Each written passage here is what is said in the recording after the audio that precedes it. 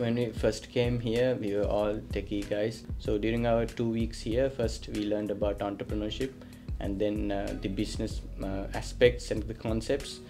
And at this point, we have a good idea of how we are going to go from this point onwards as a commercial product.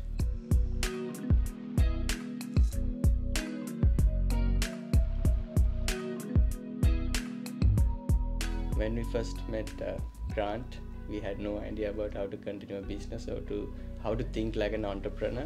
And meeting with him really changed the way of thinking into the business aspects.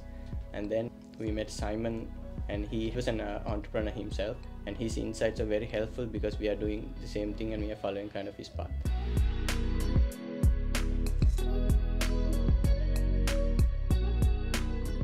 We met Dr. Robert Ross.